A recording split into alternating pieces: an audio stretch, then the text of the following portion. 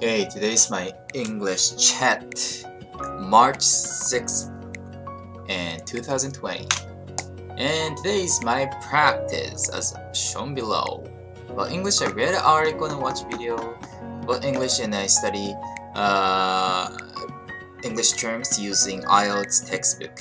And about preparation for school, I just waiting for the improvement of visa. And about UI UX, I'm studying design principle now. And about programming, I study digital JavaScript. Mostly same as usual. And today I want to talk about Okonomiyaki. Okonomiyaki is one of Japanese traditional food, and it's very delicious. It's a little bit junk food, but it has a history, and it's very common in Japanese. Maybe no people had ever eaten okonomiyaki in Japan. Maybe every people must have experienced eating okonomiyaki. It's very delicious. It consists of mostly flour and some cabbages and some other vegetables, and sometimes it includes cheese, and it also sometimes contains meats like pork, mostly pork, and it sometimes contains square or octopus, like seafood, and the toppings are mostly oyster sauce and mayonnaise. I don't know how to express or pronounce mayonnaise in English, so maybe this is different.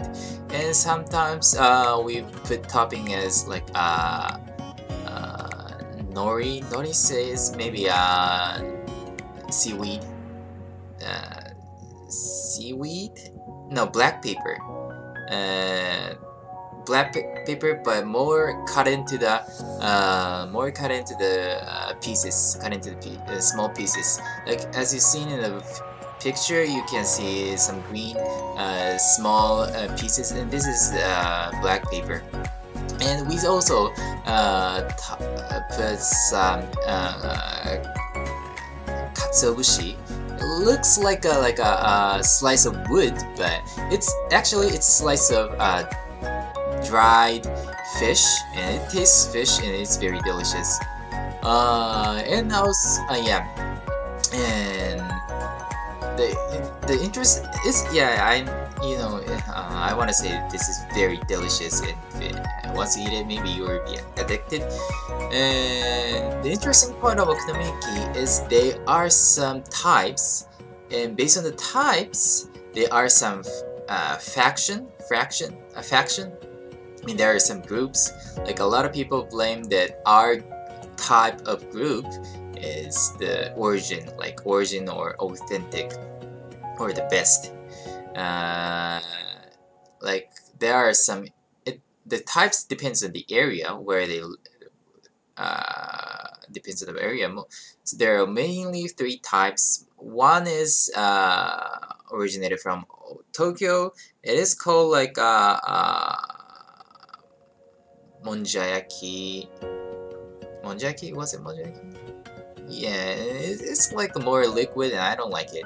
And the one is based in comes from Osaka, and it's like more thick, and it looks like the picture in the show, and it looks like